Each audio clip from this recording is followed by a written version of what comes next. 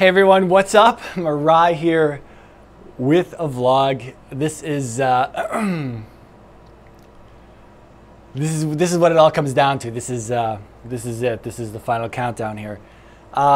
It is Wednesday. I don't know what date it is. I'll put it on the screen. I don't know what number it is. The 7th, the 8th, the 9th, the 10th.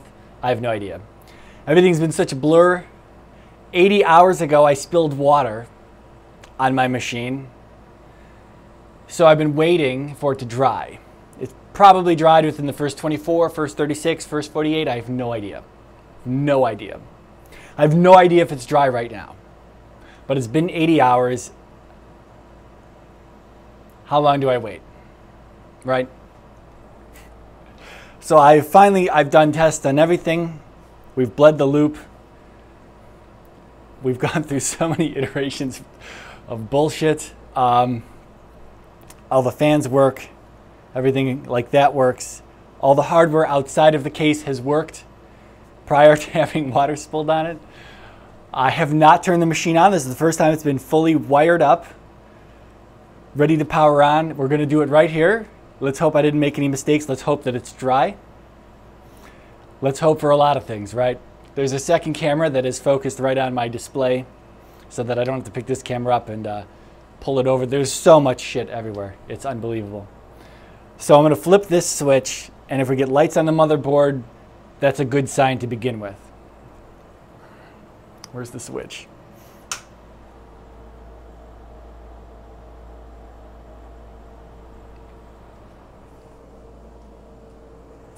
We have lights on the motherboard. Oh, shit. Do I have my power? This is the first time. This is the first time. I have no idea what's going to go wrong. What could possibly go wrong? What hasn't gone wrong so far?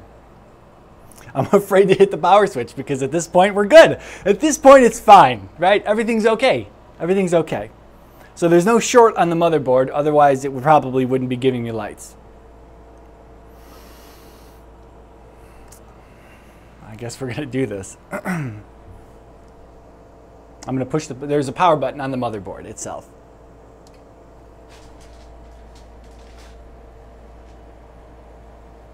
It's powering on. I'm standing a little further back and it shut itself off. It does this though, it cycles power because the lights are still on.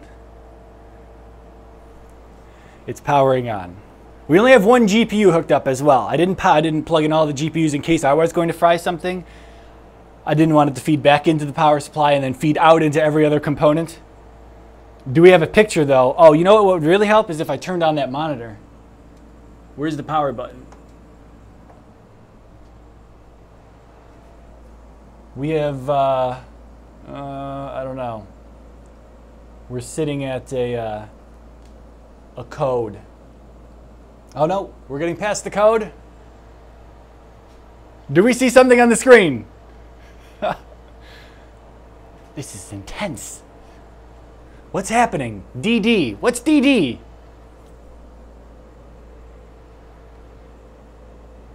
I don't have my little booklet available. I don't know what to...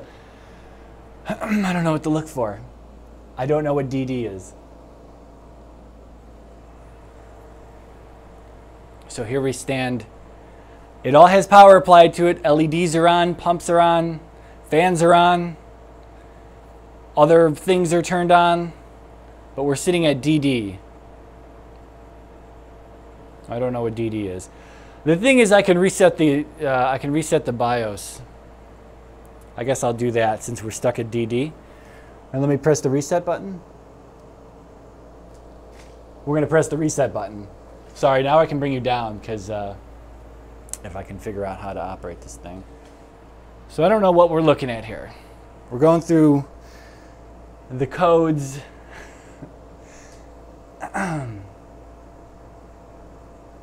It sits at B4 for a long time, but B4 I'm pretty sure is memory training. We have a picture.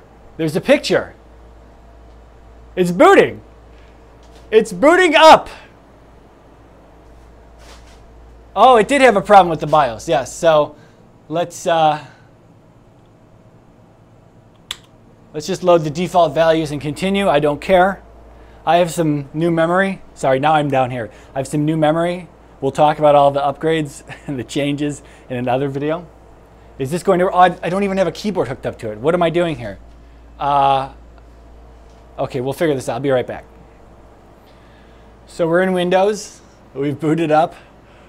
This is incredible. Now at this point, the only problem left I think I might have is something I'm a little worried about, but we'll find out. We'll find out soon enough. I have to shut the system down and plug all the GPUs in, and it's doing things because it's got a bunch of new hardware hooked up to it. That's nice. I've lost the screen. I don't know. I need to reinstall the driver, I'm sure. We need to hook the drives up to get my games hooked up to see if the GPUs actually stay cool under load. The problem I ran into in the past was, I'm just going to explain this and then we'll end the vlog, but when I was messing around with the Titans before and I was putting backplates on them, I was removing the EVGA thermal pads and I was putting in on my own high quality thermal pads, and they're a little bit stiffer. Like stock thermal pads or lower quality thermal pads are a little squishier. So you can kind of, they compress a lot easier when you push them onto the components. The Fuji Poly stuff, the extreme stuff, is pretty stiff. It's not, it's more like clay as opposed to just, I don't have a good, I don't know if you've ever touched a thermal pad or not. Anyway, they're pretty stiff and they're not that easy to compress, although they do compress. You can compress them. Got my picture back on the screen. But what I did when I was playing with everything when I first got it last year, I put the Fuji Poly stuff on there and then I turned the system on to test it to see if that was going to be better. And I was getting artifacting and whatnot when I was in games, and I was like, is it the wrong, is the Fuji Poly stuff too stiff? Is it not compressing correctly? Is it pushing too much, is it putting too much pressure on the components as the backplate gets screwed down? So I was a little worried about that, but when I took it all apart, I realized that I didn't screw down all of the screws on the actual cooling shroud itself. So the artifacting could have easily been caused by that, but I never bothered to test that backplate again with the Fuji Poly stuff on there. So what I had to do when I put all of this together, the water block that comes for the GPUs comes with its own thermal pads, right? It says they're 1 millimeter thick. They are incredibly thin though. They are very thin. They are less than 1 millimeter as far as I'm concerned, and as far as my trusty ruler here is concerned, it's less than 1 millimeter. Now my Fuji Poly pads definitely clock in at exactly 1 millimeter according to this. Yes, I should probably be using a micrometer for this thing. For these measurements, but whatever. So the problem lies is that when I put on the backplate for these GPU blocks, they don't come, and I don't know why, but you buy the backplate and they give you a thermal pad for the backside of the MOSFETs or the VRMs or whatever on the GPU, but they don't give you the thermal pads for the VRAM chips on the back side of the PCB, because the Titan X has VRAM on both the front side, the top GPU side, and then the back side. So they both need to be cooled, or they both need to be thermal padded, and they don't give you those pads, so you have to buy your own. So I bought 1 millimeter Fuji Poly again, and I put those on there, and I'm hoping that the Fuji Poly, long story short, too late at this point, that the Fuji Poly pads aren't going to be causing me issues and aren't putting too much stress on the components. I wasn't able to test this stuff. I couldn't just put the block together and test it on its own. All of this is some intricate bullshit right here. There's going to be a video about this. There will be a video about this. This is unreal what I had to go through. Every different change I made to the top section here.